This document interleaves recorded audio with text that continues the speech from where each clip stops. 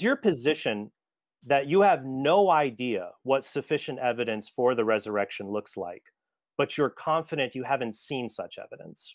Correct. In the same way that this is asked to me quite often about, what would change your mind about God? And my answer is, I don't know what would change my mind, because it would be arrogant of me to presume that I have the understanding of reality to be able to tell the difference between a real God and a fake God, or some being that's just powerful enough, or a strong delusion, or an evil demon, or whatever else. Sure. But if there is a God, that God absolutely knows what would convince me, and has not provided that evidence yet. Okay. But then here's my follow-up question. If you don't know what the sufficient evidence looks like, you have no idea what it looks like, how can you be convinced you haven't seen it? Because what if you failed to recognize it? It'd be like if I said, I have no idea what a hygrometer looks like, but I know I haven't seen one. Seems like you've left yourself open to, you've missed it because you don't know what it looks like. I would never say, if I don't know what a hygrometer looks like, I would never say, I know that I haven't seen one. Okay. I could not say that I haven't seen something I don't know. What I'm saying is that, so in all the opportunities for somebody to present sufficient evidence, what they have presented are fallacies and testimony. There's no physical evidence. There's nothing that would rise to the level of being admissible in a courtroom. A courtroom is not ordered towards finding the truth. There are biases in the courtroom to prevent the punishment of the innocent.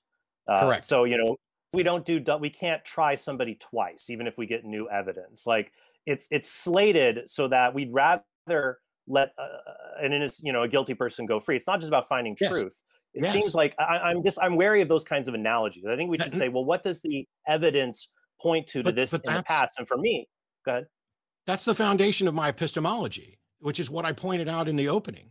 This whole notion about the bias in the courtroom to avoid punishing the innocent is exactly the same thing as I have a bias in my epistemology to avoid being conned and duped into believing something that isn't true. I want to believe as many true things as possible and as few false things as possible. So it sounds like you're taking not just an epistemology, but a historiographical approach, like how we do history, that is just totally different from every other historian in the world.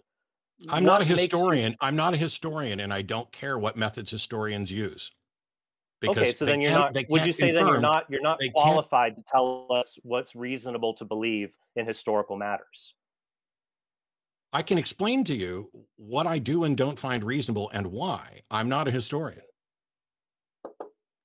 Okay, what I'm saying is, though, what is reasonable for people to believe about the past, whether you're convinced of it or not, doesn't matter. You could say, well, I'm not sure this or that, but there seems to be evidence and historical scholars in agreement on this. And I'm trying just to go with the bedrock here, that Jesus was, just starting with Jesus was crucified. He died by crucifixion. It's not just they believe it. Every historian in the world who teaches at a major university affirms what a strange clarification. Every historian who teaches at a major university, while you're excluding the two people you've referenced, who I disagree with, by the way, Carrier and Bob Price, who are historians who don't think that Jesus existed. I disagree with them on that, even though people keep trying to saddle me with that. My thing is, I included the qualification, Matt, because there are many, and I'm not saying this about Richard or Bob or anything like that, but for example, there's lots of people who go, like, there are young Earth creationists who get PhDs in geology. Yes, but they're not teaching, except for Kurt Wise at Harvard. They're usually not teaching at major universities. I use that clause. Well, now we've gone to usually. What? Well, now we've gone to usually because you had to add a clarification. Okay, well, that was one. That was just one. Yeah, well, and now you got one outlier. There's more people in academia, Matt, who believe the Earth is less than 6,000 years old and think Jesus was never crucified. So it's a fringe view. It's rejected. And I know you don't hold that view, but that's an argument ad populum, because the fact that people are convinced of something is not a measure of whether or not it's reasonable. Reasonableness. So first of all, neither truth nor the reasonableness is determined by the number of people who believe it or how convinced they are.